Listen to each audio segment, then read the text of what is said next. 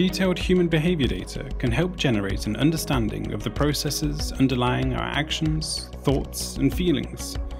Drawing conclusions from this data can, however, be a challenge.